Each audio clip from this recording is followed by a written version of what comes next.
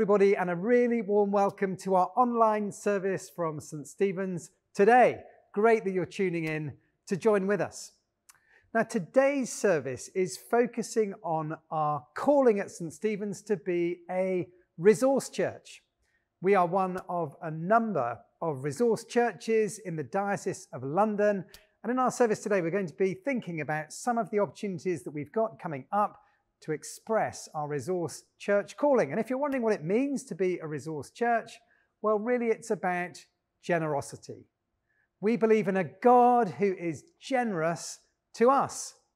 And so where we've been blessed with people, and talents and gifts and finances, they're not for us to keep hold of tightly, but they're to give away back to God and to the furthering of his kingdom and the building up of his wider church. And the New Testament speaks about how God loves to bless and to provide, where we express that kind of generosity. It's only a generosity back to God that really is an overflow of his generosity to us. So a little bit later in our service, our curate, Dave Cockayne, is going to be speaking about an opportunity for us to step up again at St. Stephen's into that resource church calling. Before we get to that, we're going to worship together. And before that, I'd love to pray. So let's pray and then we'll sing together. Heavenly Father, thank you for all of your generosity towards us. Thank you for the generosity that we see supremely expressed in the coming of Jesus and the giving of himself for us. As we worship you now, stir our hearts again to practice the generosity that you call us to in the light of your generosity towards us. In Jesus' name we pray. Amen. So let's enjoy this worship song together, led by Harry and the music team. There is a truth older than the ages. There is a promise, things yet to come. There is one born for our salvation. He is Jesus. There is a light that overwhelms the darkness. There is a kingdom that forever reigns. There is a freedom from the chains that bind us. He is Jesus. Oh, Jesus, who walks on the waters, who speaks to the sea, who stands in the fire beside me. He rose like a lion, he bled as the lamb, he carries my healing in his hand. Oh, Jesus. There's a name I call in times of trouble. There is a song that comforts in the night.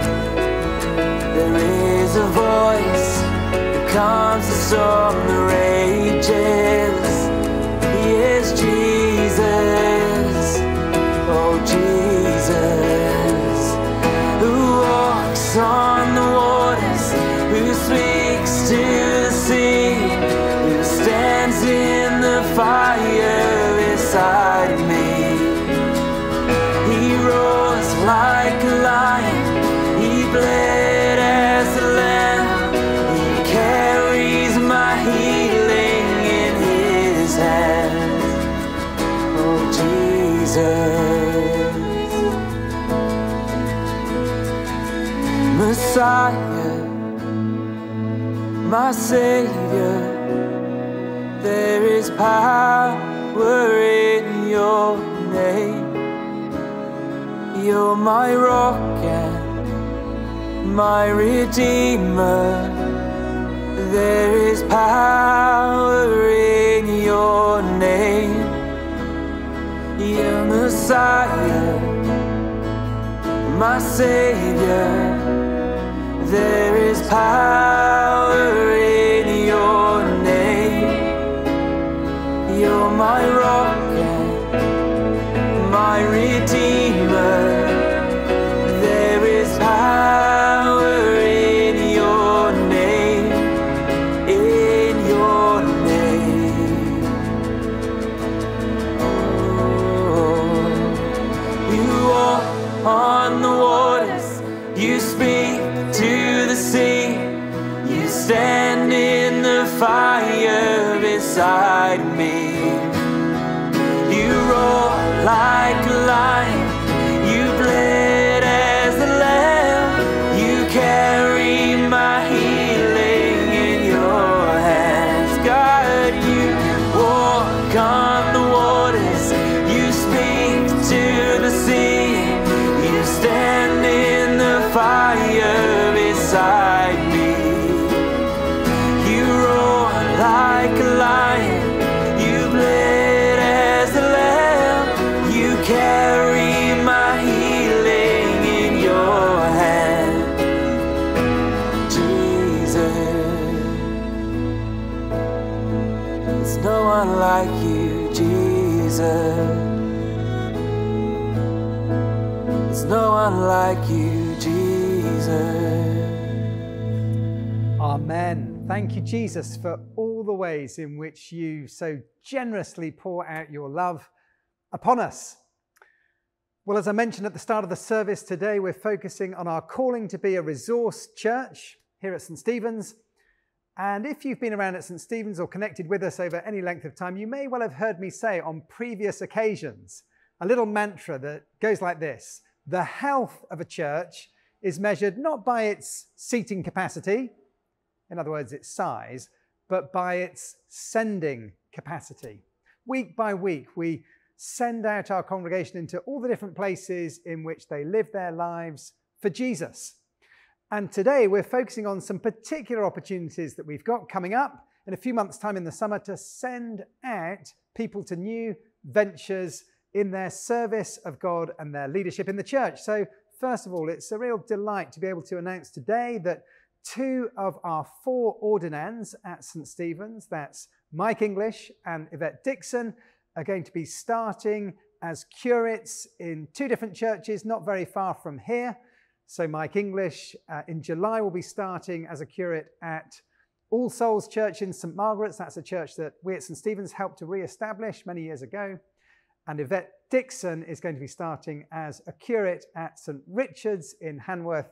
That's also in July. So congratulations to Mike and to Yvette. We will miss you when the time comes to send you out, but Resource Church Sunday is about giving away of our best, and we're thrilled to be blessing the wider church as you go to serve in those 2 parishes. And now Dave Cockayne, who is and has been our curate here at St. Stephen's for a few years, is going to be speaking to us and speaking about an exciting opportunity that he has got coming up this summer in a few months' time as well. So Dave, without any further ado, over to you. Our reading today is taken from Romans chapter 15, verse 13.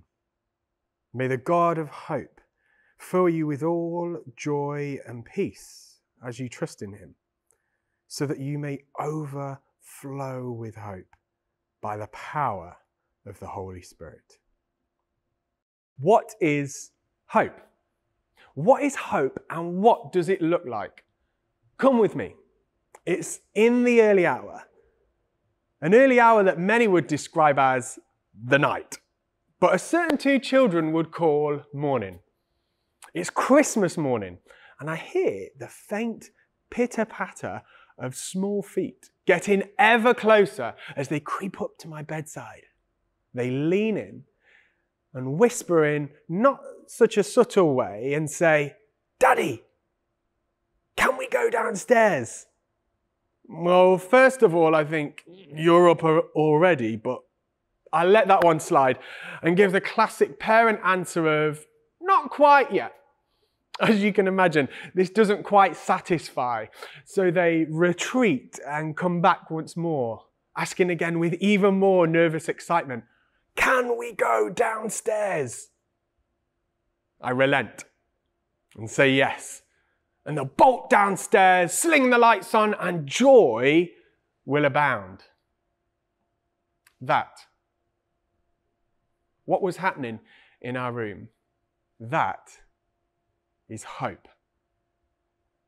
I recently heard one of my favourite definitions of hope given by Bill Johnson, a pastor in America. He described it as the joyful anticipation of good. Hope, living in the now with its questions and tensions, but pointing to the eternal victory of God and pulling it into the present. We can therefore live in hope with the joyful anticipation of good. The Apostle Paul encourages the church in Rome. May the God of hope do what? Shout things from a distance? Hide in the shadows just out of reach? No. Fill you with all joy and peace as you trust in him. Why? To what end? So that you may overflow with hope by the power of the Holy Spirit. A Christian hope, then, is not one that grasps at the wind, that maybe something might turn up, but is instead rooted in the eternal victory of God and pulls it into the present. This word, this principle of hope, is a word that God keeps giving my wife Rach and I as we pray about the next season for us as my curacy comes towards the end and what it might look like. For us, hope is visible. It needs to look like something. It needs to be tangible for all to see. It's a safe space for young and old to come and meet with their Heavenly Father and exchange their burdens for hope. A place of belonging, of community, of authenticity, of laughter and growth, where people meet together around the dinner table and become transformed as they hear of testimony after testimony of how Jesus has been provider and healer and protector and faithful deliverer. A space for children to learn of their Creator and how He is speaking to them in dreams and visions, and where anyone can enter and encounter Jesus through prayer, worship, and meet with their loving Heavenly Father. For us, this is what a hope-filled church looks like. In short, to quote that famous saying, it's the local church that is the hope of the world. And so what does this mean for us as a family? Well, I'm excited to let you know today that following a process of exploration and discernment and seeking the Lord over the past 6 months, and following an offer from the parish of All Saints Isleworth and the Bishop of Kensington's office, I've recently said yes to their offer to become the new vicar and priest in charge of All Saints Isleworth this summer, subject to final paperwork and formalities.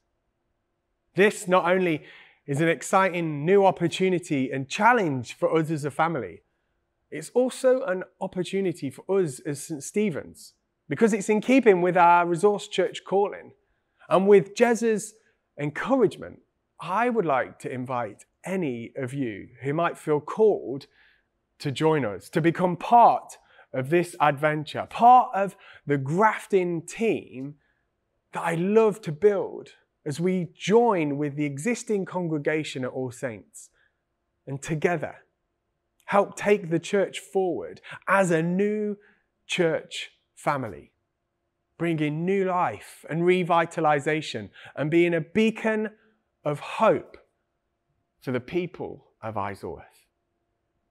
In a moment, I want to show you a short video recorded at All Saints, which shares a bit more of the vision that Rach and I feel God has placed on our hearts for the adventure ahead.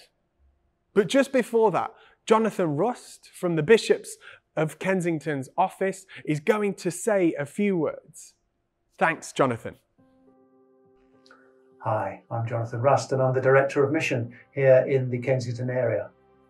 I wanted to say thank you to St Stephen's Twickenham. Thank you to Jez and to Rachel, particularly to Dave, who's been at the heart of conversations about the idea of leading a graft, a team of people out of St Stephen's Twickenham and into All Saints Isleworth.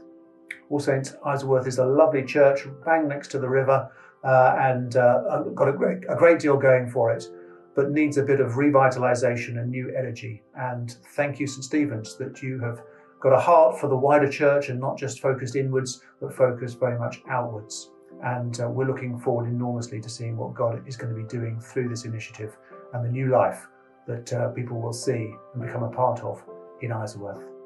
Thank you for being the initiator and starter of this wonderful opportunity.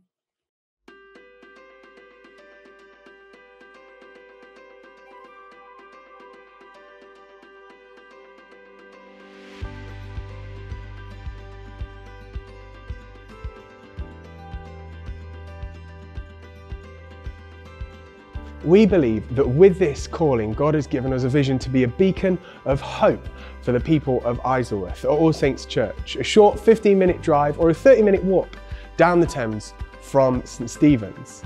This is where we feel He has called us, with the exciting opportunity of leading a graft, bringing people, time and resources from St Stephen's to join with the existing congregation there is here, bringing revitalisation and creating a new church family. So what does this look like? Well, it centres around three things. Number one, worship and prayer. First and foremost, we believe that the family of God primarily exists to worship Jesus, to pray and be in communion with Him. We want to create a new church family that at the forefront of its DNA and identity treasures the presence of God in the variety of expressions that come with that. This isn't about wiping away what has been, but is instead about honouring what has gone before us and celebrating what God has done, but then bringing fresh vision as two groups of people who love Jesus join together and create a new, vibrant church family. Number two, community. Rather than a church plant, a graft means that there is already an existing church congregation, and we have been invited and given the privilege to join with them here at All Saints Isleworth to create a new church family.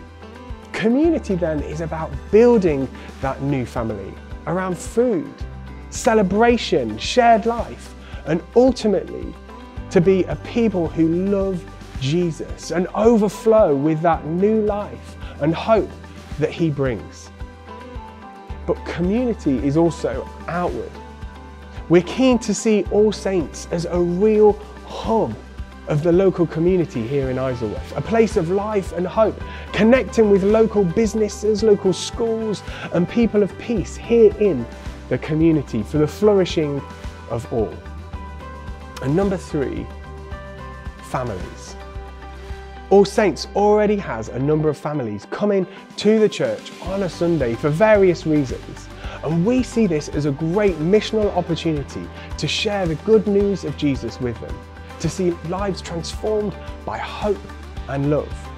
We also want to create open doors that make All Saints a space that is accessible and available for families and children to come over the threshold and find this as a place of hope. Families, as I'm sure we all know, are made up of all sorts of people, ages, backgrounds and generations. We know that in order to create a new worshipping family here, there needs to be a wide range of people and generations so that it can be a place that fully reflects the family of God, full of love, wisdom, peace, joy and hope. As I mentioned, we have been invited by the Bishop's Office to come and bring leadership, resources, time and people. And that's where you come in. What does being a beacon of hope look like for you?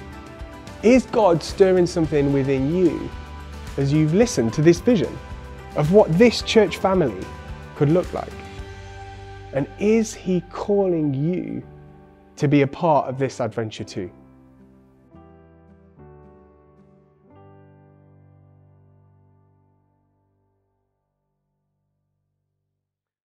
I believe that the world is hungry for hope. We believe as a family that God is calling us to All Saints Isleworth, to lead a graft, and for that church to be a beacon of hope for the people of Isleworth. Perhaps the times that we live in are uncertain in a number of areas, and there are likely to be challenges ahead. This is an opportunity that we feel God has placed before us. But like all opportunities, it comes with challenges, also particularly around the building. There is significant work to be done on the building over the next few years, and that will mean some significant fundraising work over the next few years too. It may be that some of you have expertise in those areas of building or fundraising. And as part of what I've shared with you, the Spirit may be stirring you, either to explore joining the grafting team that will move over to All Saints, or to give some of your time and to support the work that will be needed there, even as you continue to be part of St. Stephen's. We believe that part of the proof of the call comes in the provision of those things. We believe God has called us to a mission in the place of Isleworth, to be a beacon of hope there, and all the challenges and obstacles we believe are to be held within that greater mission.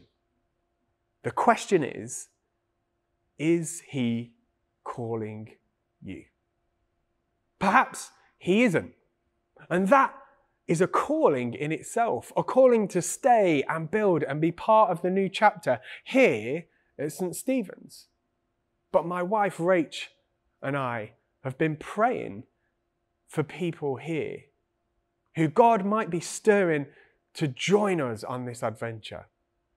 Praying that you will recognize that stirring and discerning the gifts, talents and enthusiasm you might want to bring, and come and find out more about our vision for All Saints. So if that's you, if you do sense that stirring, a sense of calling within you, or even if you're not sure and you'd like to explore further, first and foremost, please do drop me an email. And I'd love to chat further and hear about what God might be saying to you. A few other practical things on top of that to note are, we will be holding 2 vision afternoons in the spring in St. Stephen's on the afternoons of the 26th of February and the 26th of March. It will be worth coming to both of those afternoons. Coming along doesn't commit you to anything at this point. It's a space to explore and find out more as we pray and discern if God might be calling you too.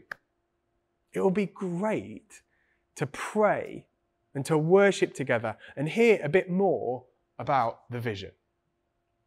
We would love to have some firm commitments after Easter for those who are up for joining us on that grafting team. That will help us to plan together and for us to be sent out from St. Stephen's in June. Also to say that a firm commitment to join the great team is that I suggest a commitment to be part of this new adventure there for a minimum of a year. We obviously hope that those joining the team will stay longer and be in it with us for the long haul. but a minimum commitment of a year to help generate momentum and help make tangible the vision we feel God is laying on our hearts, to be a beacon of hope for Isleworth as we get going from the summer onwards would be great. So let's come back to that verse from Romans that we started with. And that question, what does hope look like for you?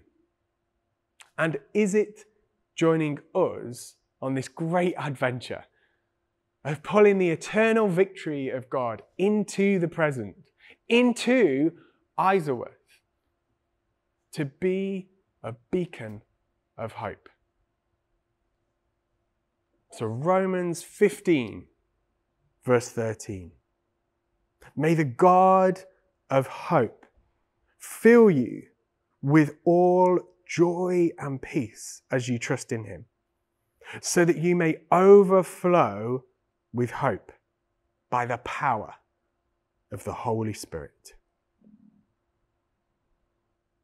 Well, thank you so much, Dave, for sharing your heart and your vision for the future with us as you look forward to this exciting opportunity to step up into leadership at All Saints Isleworth. And just to reiterate what Dave was saying, I think this is an opportunity for all of us connected with St. Stephen's to prayerfully consider whether God, through his Holy Spirit, might be nudging us to play a part in this and to support Dave and his family in some way as he prepares for this move. That might be a nudge to join the grafting team that will go with Dave and form this new chapter in the life of All Saints with the existing congregation there. It might be a nudge to pray in an informed way for that transition and for the future chapter at All Saints. Or it might be to offer your talents and your experience to Dave in some other way, even if you're planning on staying connected here at St. Stephen's, in a way that will support him. You've heard there about some of the needs there'll be for thought about the buildings and planning around fundraising. Maybe you have some skills and experience that could be a support to Dave, even if you're not feeling that nudge to go and relocate to All Saints. So a time for all of us to be prayerfully considering our response as we rise up again as a church to this opportunity to play a part in the wider strengthening of God's church in this area. I'd love to pray a final blessing for us, and then we're going to close our service with a song of worship that reminds us all about the importance of building our life on Jesus, his love and generosity towards us that calls out of us a generous response to him. So let's receive this blessing as we draw our service to a close. May the blessing of God Almighty, the Father, the Son, and the Holy Spirit be upon you and remain with you, both now and always. Amen. Amen. Thank you so much for joining in with our service today, and let's enjoy this final song of worship together now. Worthy of every song we could ever sing,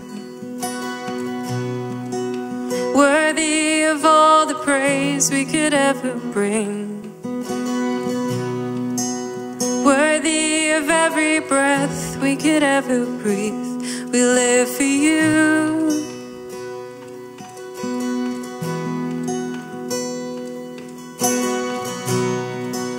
Jesus, the name above every other name. Jesus, the only one who could ever save. Worthy of every breath we could ever breathe. We live for you. Oh, we live for you. And holy, there is no one like you. There is none beside you. Open up my eyes in wonder and show me who you are, and fill me with your heart and lead me in your love to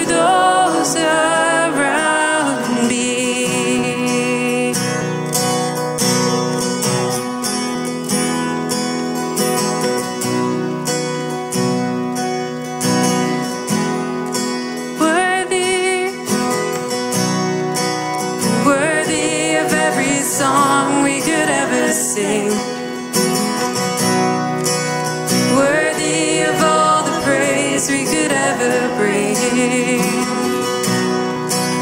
Worthy of every breath we could ever breathe. We live for you. Oh, we live for you. Jesus, the name above every other name. Jesus, the only one who could ever save. Worthy of every breath we could ever breathe. We live for you. Oh, we live for you. 'Cause holy, there is no one like you. There is none beside you. Open up my eyes in wonder and show me who you are and fill me with your heart and lead me in your love to those around me. Holy, there is no one like you. There is none beside you. Open up my eyes in wonder and show me who you are and fill me with your heart and lead me in your love to those around me.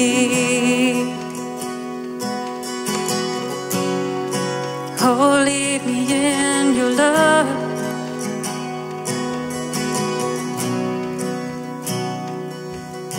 And I will build my life upon your love. It is a firm foundation, and I will put my trust in you alone, and I will not be shaken. I will build my life upon your love. It is a firm foundation, and I will put my trust in you alone, and I will not be shaken, and I will build my life upon your love. It is a firm foundation, and I will put my trust in you alone, and I will not be shaken. Holy, there is no one like you. There is none beside you.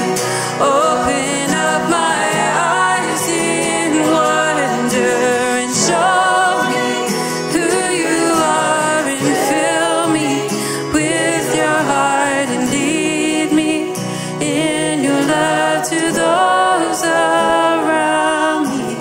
Holy, there is no one like you. There is none beside you. Open up my eyes in wonder and show me who you are and fill me with your heart and lead me in your love to